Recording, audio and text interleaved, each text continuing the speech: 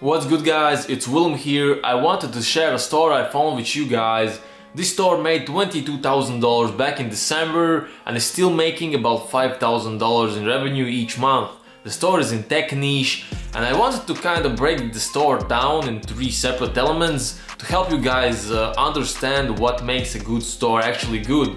Because I remember back when I was starting out, back when I made my very first dropshipping store, I didn't really know if my store was good or not and I couldn't really find a reference point.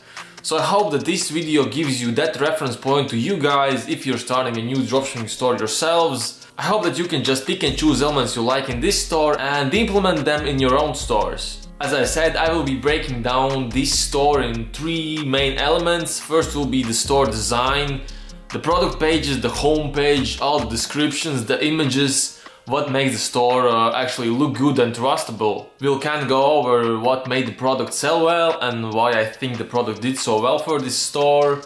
And element number 3 will be the ads if I can find them. Okay, with that being said, I think it's time to jump straight into my computer and take a look at the analytics for that store. Okay guys, so let's first look at the analytics of the store. Let's see how much the store actually made and how much of that was profit. As you can see, the most amount of money the store ever made was back in December of last year. The store made $22,000 in revenue, of which $12,000 was in profit before the ad spend.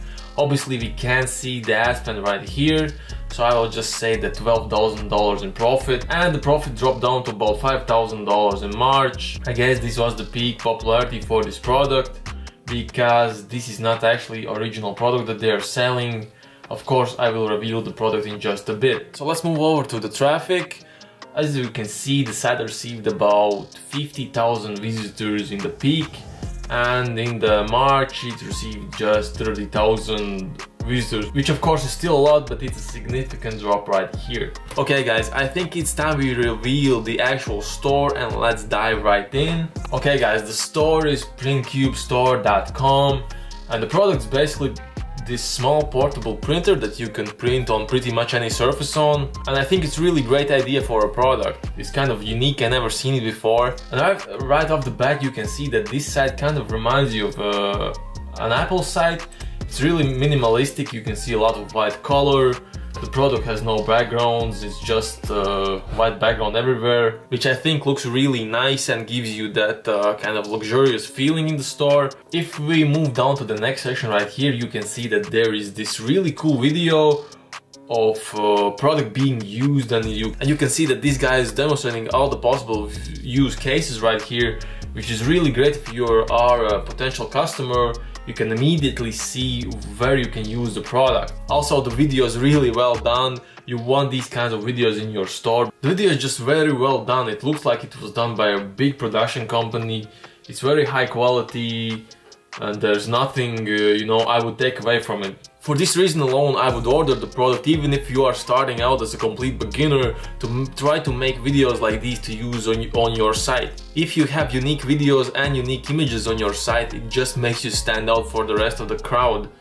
And that's exactly what I'm doing. I actually ordered the product for my own store and I will be shooting a video for that, to use for ads. And I think there's just no way around it. If you're starting a dropshipping store in 2021, you actually need to order the product to make unique media for it. There's just so many dropshipping stores who are copying the images from AliExpress and they all look the same, and obviously no one's going to buy from a store like that. If we scroll down even more, you can see that there is more images of the product being used, descriptions, short and simple and to the point, exactly what you want in your own stores. I really like this simplistic look in the store, this white background, nothing really distracting you from the main idea. And here we have, you know, the usual bullet points that you want to include. It's really for customers who are scrolling through really quickly, and if they are scrolling past, they can still pick up this information right here. It's easy to read, it's short and to the point.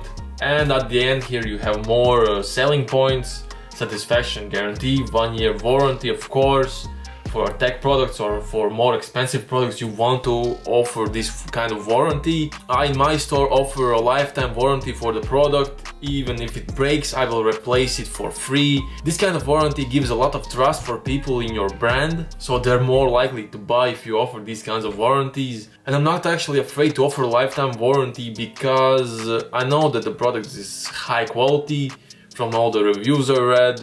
And also, if product breaks and people remember about the warranty and they message me and I send them a new product, they will probably leave a good review for the brand, and that's good for me. It will make me more sales. Of course, we have here free shipping and fast support, things you can't have a dropshipping store without nowadays. So this is pretty much the homepage for this brand. We can move over to the shop, and again you can't really tell this is a dropshipping store because he's done all these custom pictures here, and this doesn't look like any Shopify template I've ever seen. The product page itself doesn't have a long description like you're used to because the homepage basically acts as a product page. It's already done all the selling. All you have to do as a customer here really is just add to cart and buy. If we scroll down here, we have bundles that are meant to increase the average order value, which is pretty smart as a dropshipper. So if we go over to AliExpress, you can see that this product is selling for about $97. And as you can see here, this guy is selling it for $229.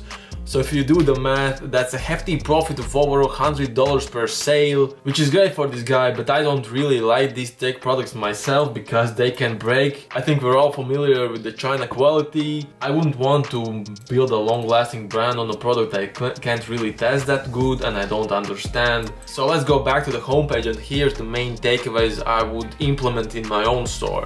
First of all, is this really simplistic design that doesn't really take away from the product. It doesn't steal the focus. And second of all, is this video that really shows you how the product is used. And if I as a customer see this kind of video, I just watch it and I immediately understand what the product is, what it does and how it works. And you really want to emulate this kind of experience in your own stores. You essentially want to create a feeling that you are the original developer of this product and not just a reseller.